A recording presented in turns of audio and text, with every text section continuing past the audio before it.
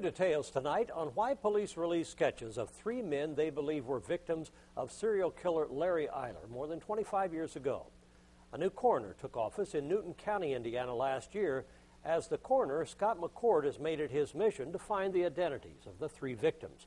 The bodies were found in Newton County and have been stored in a cardboard box since their discovery.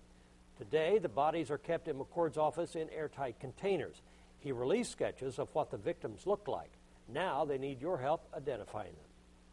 So I just want to get these kids home, and if there's anybody in your viewing audience that knows of somebody that went missing about those times or anything, don't hesitate to call. I mean, even if they think it's the wildest possibility. Now, to take a close look at the sketches of the victims, log on to our website at WTHI-TV.com. If you believe you recognize one of the men, you're urged to call the Newton County Coroner at 219-285-2515. Again, that information is on our website.